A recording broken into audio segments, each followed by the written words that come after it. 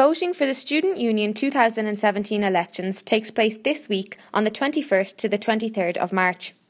I sat down with 3 out of the 4 candidates hoping to take Cody Byrne's position as VP of Welfare and Equality next year. Another thing you had in your manifesto was about the sports day, which reminds me a bit of the sports they used to have in schools. Yeah, that's exactly why I chose it. I thought it kind of nostalgia. Okay, I know we all have a lot of stress with college, work, girlfriends, boyfriends, everything. So I thought maybe kind of stripping that all back, going back to like your childhood roots. Physical health does impact your mental health, and I thought it's a good way of relaxing and de-stressing while also getting fit. Yeah, okay. And another thing, obviously, as welfare officer, Shag Week and Shift Week are huge, and you mentioned in your manifesto that you'd like to run more kind of workshops towards the sexual health in a relationship. Yeah. Would that be kind of more advice-centred or health-centred, or what's your idea to go with that? It's actually going to be both, because I've noticed there's been a severe lack, because a lot of people are in relationships, there's been a severe lack of like relationship classes. So to help people like know what to do in a relationship, if maybe trying to be their best partner to their partner in a relationship. Also knowing signs of abuse and like how to know that you're in a dangerous relationship. And also having like health classes. I know a lot of people think that if they're in a long-term relationship they can like forego the condoms or the pill. Like, it's just trying to teach them that these things are still important in a relationship. And then do you want to tell me from your manifesto what's unique about your ideas with regards to mental health next year? I thought Cody's idea was pretty solid, so I kind of built on that. In terms of, I think I have more casual events rather than have big things, so I have also the Feel Good Friday. It was there, so that's kind of a monthly event where we can just relax and watch a film. I also have a monthly seminar which I've not seen anyone do, where I'll have an expert from the field, say a doctor who knows about schizophrenia or PTSD, to talk to like a huge class and kind of inform them about the disease biologically and how it affects people at a societal level, and also have them like break down like stigmas and like stereotypes about that disease and raise awareness and tell people how to approach people with these diseases, because people might have them and not want to approach people with it. So I thought to remove all that stigma and have someone who actually knows about the disease to talk to them about it. Yeah. Another thing you mentioned as well was consent classes, yes. Which is something that a lot of people are not okay with. They think that you know, we're university students, we don't need them. I gather that's not your opinion. No, consent classes is something I wasn't very sure, because I know a lot of people think we don't need them, especially more men who think we don't need them than women, but we all know that 1 in 4 women will have some kind of sexual abuse in their lifetime. So obviously, in being a student, we do tend to go out more and be more at risk, which is of no fault of our own. So these are things that do need to be said.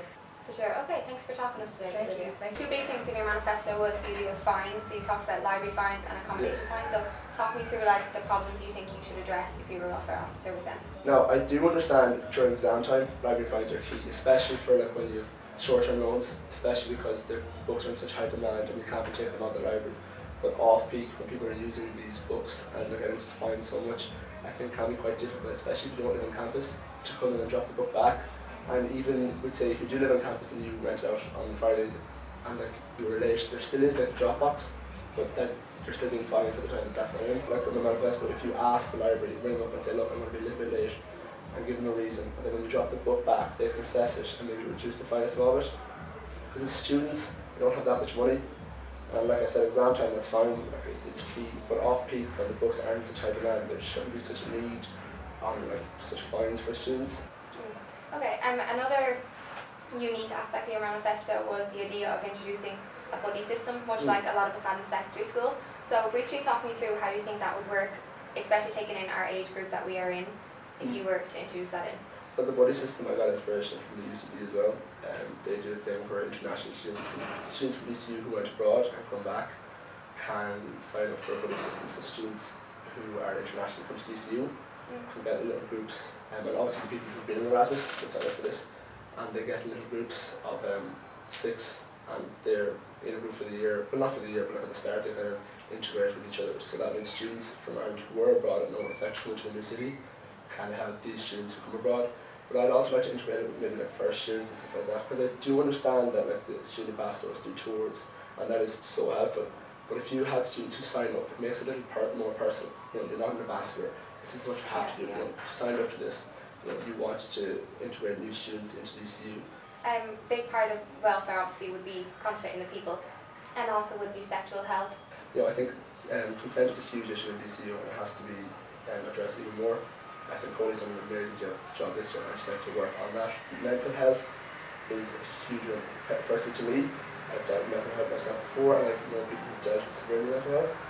So I'd like to kind of bring in, like I said, with the Give It a Go week in first year, the first semester, with clinical stocks officers, and obviously you give clinical science a go, but I'd like to bring in a healthy aspect to that as well for the first week. So, sleep pattern courses and eating well health courses and looking after yourself kind of talks in order to benefit your physical health, but again your mental health.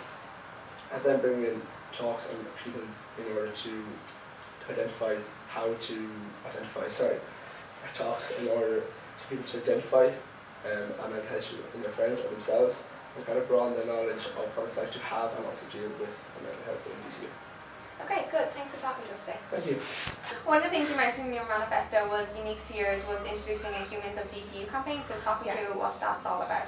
What I've based my manifesto on is what I've seen. I want to use this as a way to highlight the issues, first of all, that are most important to students, but also it's a good way for me to know what they want to see being done. And I'd love to see it, if I were to get in, I'd love to see it being used throughout the year, just so that people share their experiences with different social issues, particularly like mental health, different stories like that.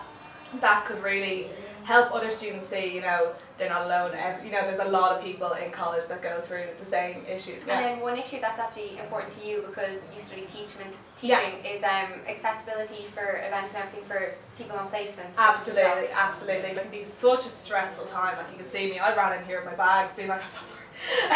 But I think it's really important that there's stuff put on in the evening times, that the people on placement, not just the teachers, but the nurses, anyone else, they have to be able to access stuff. So definitely putting things on in the evening, even if it's something like, meditation, yoga, something like that, that's really good for while you're on placement, to take time out for yourself and just chill and relax and, Yeah. And speaking of meditation and yoga, if you were elected, sexual health and mental health is important as well for our officer. And you also mentioned spiritual health.